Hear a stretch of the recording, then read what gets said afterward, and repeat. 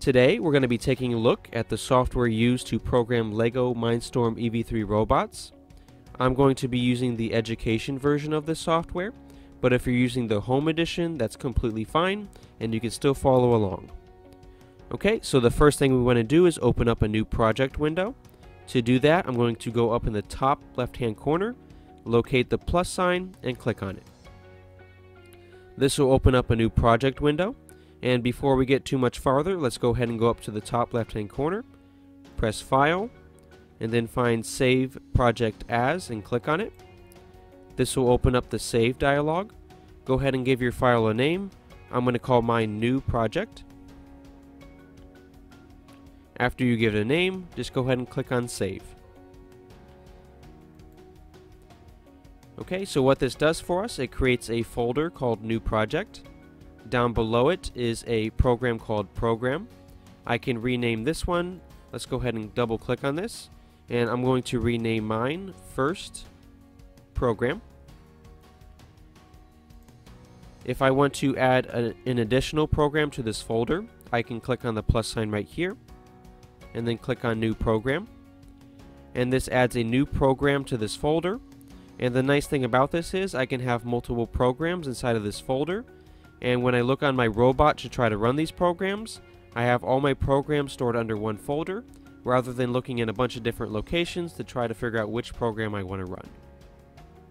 The next thing I see on the screen is this block right here that has a play button inside of it. This is where we're going to start attaching program to. All of our different programming blocks are located down at the bottom, and they're separated out into different categories, and they're color coded by different colors.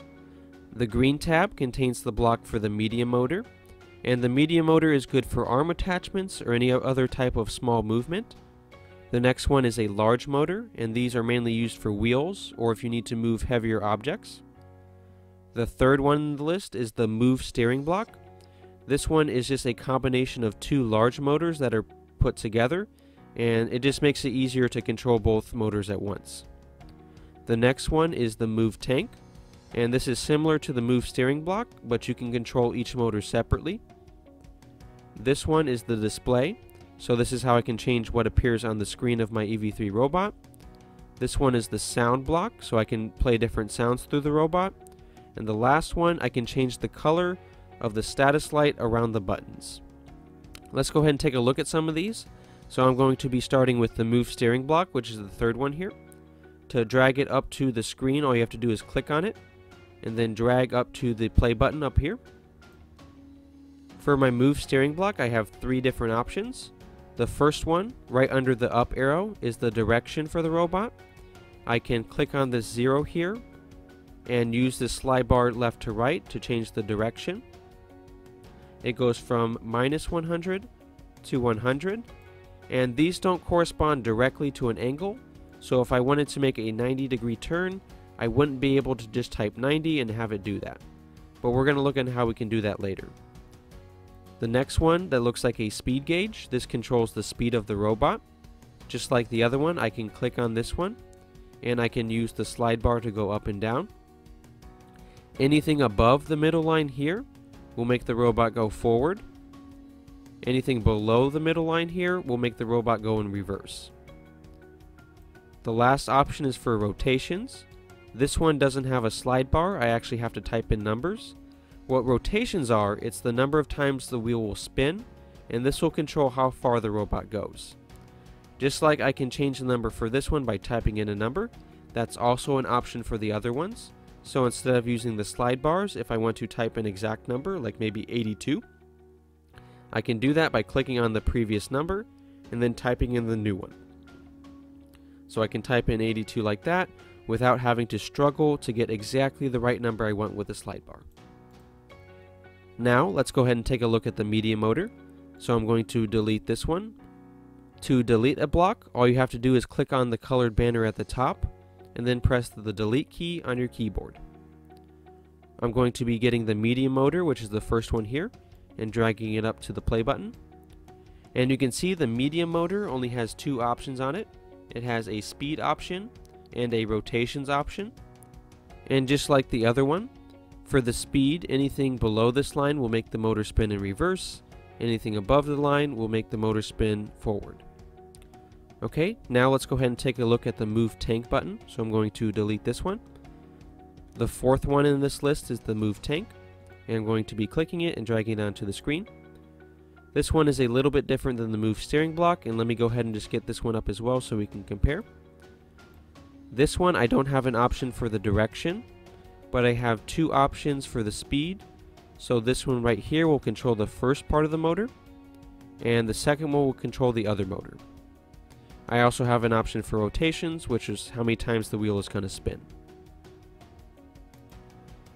The way I would use this one to do turns is I would change the speeds for this one. So I can change the speed for this one to 25 and leave the other one at 50. And since one of the motors is moving slower than the other, this will cause the robot to turn in one direction. If I want to turn in the other direction, then I would just switch it. I would have this motor at 50 or some higher speed, and then this one at a lower speed, like for example 25. Depending on the project, you may use this one over this one, but for the majority of the time, you're going to be using the Move Steering block, which you can remember by looking for the steering wheel next to the two motors. I'm going to go ahead and delete these two, and now let's go ahead and take a look at the first orange tab. This one is the flow control for your program, so this will include things like the wait block, the loop block, the switch block, and then the loop interrupt block. Let's go ahead and start by taking a look at the wait block. By default, it defaults to a 1 second wait time. I can change this to a higher time, so I can type something like 5. And then this would cause a 5-second wait in my program. You also have the option by clicking this button here to interact with different sensors that are available for the robot. So I can use this wait block with, let's go ahead and choose the color sensor. So in this case, what I'm doing is I'm waiting for a particular color to appear or to be recognized by the sensor, and then after that color is recognized, then I can have something happen over here. So I can add more code to this side after it picks up a particular color. Okay, the next one in our list here is the loop block. This one is very useful if you have something that you want to repeat for some time. So for example, if I go over back to the Action tab, and let's go ahead and drag just a couple blocks here. And I'm going to change this one to -50. So what this is going to do is it's going to go forward for 1 rotation, go backwards for 1 rotation, and then since it's in a loop block, it'll go back to the beginning. So once again, it'll go forward, backwards, forwards, backwards, and then since this loop is set to forever, it'll just keep doing that until you close the program. Just like the wait block, you have different options for this. So if I don't want to do it forever, I can choose to do it for a certain number of times. So I can choose to do this for maybe 4 times. I also have the options for different sensors. So maybe I can use the ultrasonic sensor, which measures distance. And I can say repeat these 2 actions until an object comes into its view that is less than 50 centimeters away. Okay, we'll be getting into more examples of how to use sensors later on. I'm just trying to show you some different things you can do with the loop block for now. The next one is the switch block, so let me clear out these 2 green ones. And I'm going to drag a switch block inside of here. And just to keep things simple, I'm going to change this one just back to the unlimited. Okay, a switch block is similar to an if-then statement in other programming languages. And you can do this based on sensors, you can do this based on logic, and a bunch of other things down in the options menu here. The one it has by default is a touch sensor, so this is kind of like a button. And this will be useful. You can do something like if the button is pressed, then you can have the robot move forward. And if the button is not pressed, which will be this X here, the statement is not true that the button is pressed, then maybe you can have the robot go in reverse, which you would do by changing this to -50. So the way this program would work, it would check to see the state of the button. If the button is in the press state, which is number 1, then it'll go up to this check mark box up here and it'll go forward. If the state of the button is not pressed, then it'll go down to the X and run this code down here. Okay, so now we're going to move on to the yellow section. This section contains all your different sensors. This is different than using the weight block. These ones are used if you want to take a measurement from the sensor and then you can do something with it later on. So for example, let's go ahead and take the ultrasonic sensor. And what I can do with this, I'm going to delete this part. And I'm going to go back to the green tab real quick, grab a move steering block. And what this one is doing, it's taking a value from the sensor, so it's measuring the centimeters between it and the next object it sees. And I can take this value and either store it in a variable, which we'll talk about in just a second, or I can move it into any of these options here. So let's go ahead and just attach it to the speed option here. So what this is doing, it's taking a measurement from the sensor to the nearest object, and then it's putting that value as the speed for my move steering block. So let's say I see an object that's 50 centimeters away, then it'll measure that 50 centimeters, and then the speed for my block here would be 50. If something changes and the object moves closer to it, like let's say it's only 25 centimeters away, now it'll take that 25 that it reads, insert it into this block here, and now the speed for my move steering block would be 25. So this program, as an object moves closer to the robot, it would move slower and slower. Moving on now to the red tab. This contains different things like variables. You can also do different operations with these. So for example, if I add this math block up here, instead of going directly from the sensor to a block, I can take a sensor reading, plug it into this block here, and by default it's on add, so I can take whatever value it reads and then add a particular number to it, like let's say I want to add 50 to it, and then I can take whatever value the result of this is and put it into one of these options here.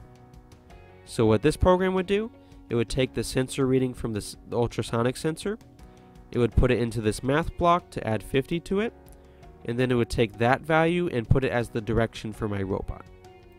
You also have different things down here, so you can compare two different numbers, you can display text on the screen, and you can also choose random numbers. The last tab we'll be taking a look at today is the blue tab. If you're just starting off with programming, you're not going to be visiting this section too much. This contains a lot of advanced features that we'll get to later on. I just want to make you aware of it, but we're not going to really spend much time on it today. Okay, next to the blocks, we see this menu right over here, and this is when we connect to the robot. This is the section where we'll go to download the program from the computer to the robot.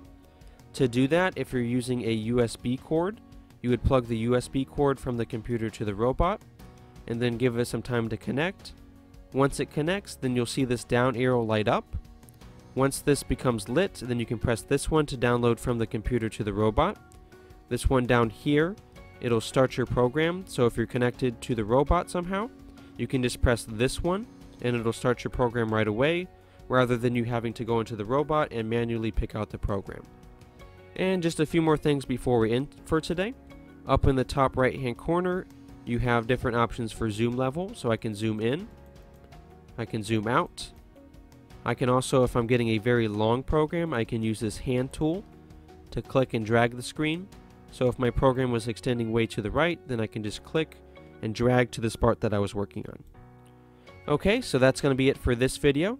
We're going to be covering more topics in the LEGO Mindstorm EV3 software, so I hope you enjoyed this tutorial and stay tuned for the next one.